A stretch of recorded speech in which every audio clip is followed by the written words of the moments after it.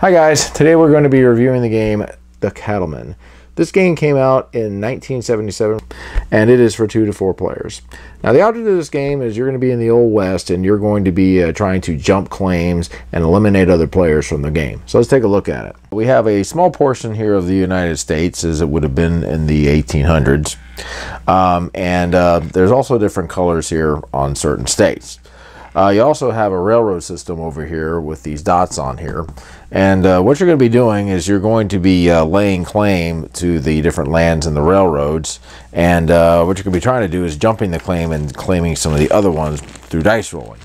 Now, each player is going to be receiving a handful of these tokens over here, and there's some different colors. What they're going to do is they're going to go ahead and just start placing these tokens one at a time, and each person is going to alternate here on the different states. The coins are in different denominations. The silver ones are $1, and then the gold ones range from $5 to $10. And then you also have a set of dice, and the person whose turn it is, who is going to be trying to take claims, is going to roll the red dice, and the defending player is going to roll the white dice. So I'll go ahead and set it up for a 2-player game. Let's just say player 1 goes, and he decides he's going to claim South California. I'm the red guy, so let's just say I decide I'm going to claim Oregon. And the green player goes again, and he chooses Utah. And then I go ahead and I hit Washington. Now you'll note here on the bottom here of the board, there's different color codes along with money values. If any player is able to claim an entire section of the colors, such as these two or then the greens, they're going to be receiving extra money on their turn to spend, and I'll talk about how that works here in a little bit. So if you wanted to lay claim to a railroad, you would just simply place one over here, and it works the same way with the railroad. Okay, so we've gone ahead and laid claim to all of the different states here. And now what everybody's going to receive is they're going to receive 1 coin for each of the claims that they have on here. So right now everybody is going to be receiving 16 coins. And they can choose whatever denominations they want. And then what they're going to do is they're going to go ahead and place these coins on any of the states that they have laid claim to. And they can lay all of their coins on one claim, or they can spread them out. And the reason why you're going to want to be doing this is for offensive and defensive purposes. Since the red player has laid claim to these two, the timber, he's going to receive a bonus $20. So let's just say he takes these 10 and he decides he's going to go ahead and play one here and one over here. Now you also have these Western Strategy game cards over here, and anytime a player whose turn it is who is trying to steal claims rolls a double, he's going to draw one of these cards and follow what it says. Okay, so let's just say that red is first, and what he's going to do is he's going to go ahead and try to jump a claim. And the way he's going to do that, he's going to pick a state that he has a claim on with some coins. He's going to announce how much he's risking, and then it can't be more than the amount on the challenged opponent's claim. If he just has the claim marker, such as something over here, it's just going to be worth $1.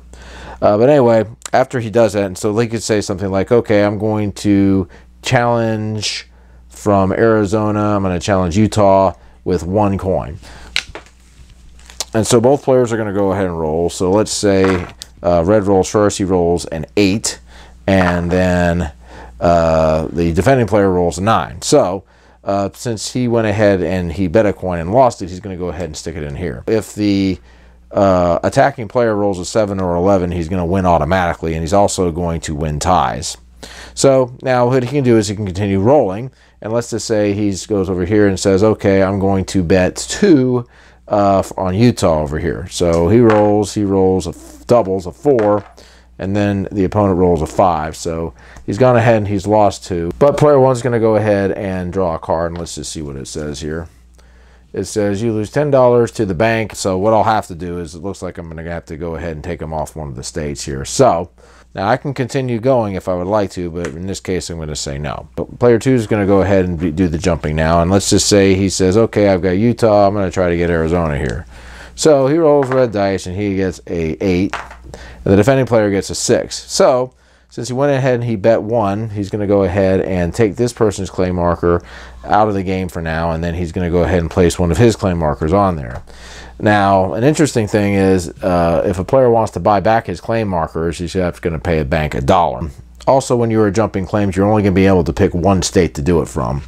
And you can just keep going until you either run out and lose the state, or until you want to. And the game's going to keep going back and forth like this, and the winner of the game is going to be the one that has eliminated all the other players' claims and has taken over the board.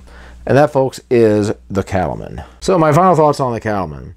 Well, this game definitely reminds me a lot of Risk, when you're trying to attack different places and you're rolling dice, and then the number you roll, you lose that many armies. This game reminds me a lot of that.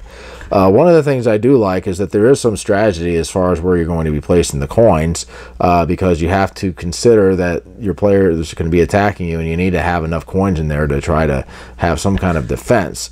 So do you put a lot of coins on one state? How do you distribute them? So that part, there's definitely some strategy there. Now, this game is pretty much 90% dice rolling. You're just going to be rolling and defending and rolling and defending, and then changing out ownerships with the different things. So really, that's the base of the game, is just a lot of the rolling. And the cards are nice whenever you get to draw them. Would I recommend it? Well, if you like games like Risk and games where you're chucking dice a lot, maybe so. I mean, it's not my favorite game.